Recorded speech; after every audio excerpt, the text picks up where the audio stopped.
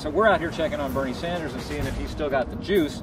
The challenge is that in a party where all the energy is around diversity and younger voters, he's still a 77-year-old white guy. What's remarkable is that 4 years ago, Sanders was seen as the outsider, super progressive lefty, kind of out of the mainstream. And now today, it's Sanders and his ideas that are really the main framework of the Democratic Party. This is Sanders' first swing through Iowa since he announced. The big question and the dynamic tension is he leading Democrats to the top of the mountain or off the cliff?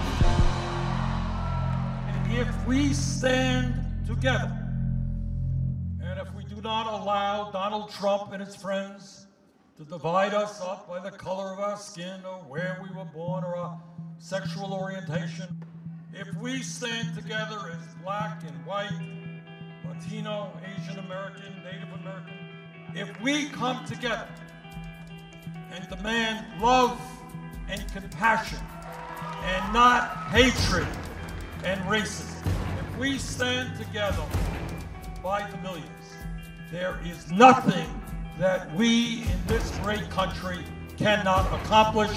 Let's go out, let's do it. Thank you very much.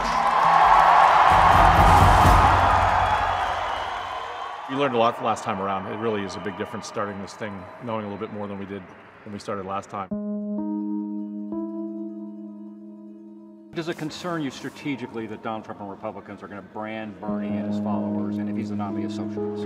No, look, the American people, I mean, the polling's showing it, the American people are beyond the red baiting.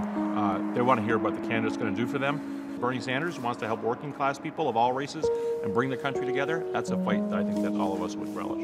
There's a lot of controversy about the kind of the new energy and Tlaib and AOC. Are you worried about disunity in the party? No, look, a lot of new people have come into the party. You know, a lot of them came in 2016, both the grassroots. Now we saw in 2018 a lot of new people getting elected to the party.